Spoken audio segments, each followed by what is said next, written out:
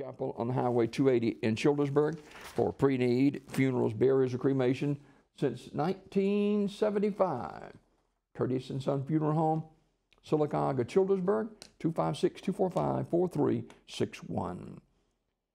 Graveside funeral service for Vicki Smith, age 61, of Sylacauga, will be Friday at 1 p.m. from Evergreen Cemetery. Mrs. Smith died Monday, April the 4th. Online condolences at curtisonfh.com. Curtis & Son Funeral Home, North Chapel directing. Funeral service for First Sergeant Jerry M. Walker, age 77, of Sylacauga, is this morning at 11 a.m. from First Baptist Church in Sylacauga, with Dr. Rick Patrick officiating. Mr. Walker died Sunday, April the 3rd. He was retired from Motion Industries and also retired with 39 plus years from the Alabama Army National Guard 214th MP Company. Jerry was activated many times for state emergencies in both Gulf Wars. He was proud to serve his state and his country. That service again at 11 o'clock this morning from First Baptist Church in Sylacauga. In lieu of flowers, you may make a donation to Forward in Faith at First Baptist Church on Broadway. Radley Smith Funeral Home in Sylacauga in charge of the arrangements. Graveside funeral service for Nellie Faye Jenkins is today at 1 p.m. from Pine Grove Cemetery in Sylacauga. Community Funeral Home, Sylacauga directing. Online condolences at communityfuneralhome.org. Mr. Frank Lewis Hubbard of Talladega. Funeral service will be 2 o'clock Monday at First Presbyterian Church with Pastor Leanne Scarborough officiating. Interment in the Hubbard Cemetery in Renfro. Visitation is Sunday, 2 until 4 o'clock at the funeral home.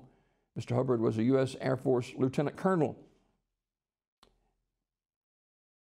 And in lieu of flowers, memorials can be made to the First Presbyterian Church, 130 North Street East, Talladega, the Caravan Class of Talladega, or the Air Force Association. Online condolences at earthstreetfuneralhome.com. Earthstreet Funeral Home, Talladega directing. S.M. Goodson Funeral Home and Crematory in Talladega will announce the arrangements for Martin O.E. Leonard, age 36, who died April the 5th. Memorial service for Mr. Robert Hoyt of Rockford will be at noon, April the 12th, at Armour's Memorial Chapel in Alexander City.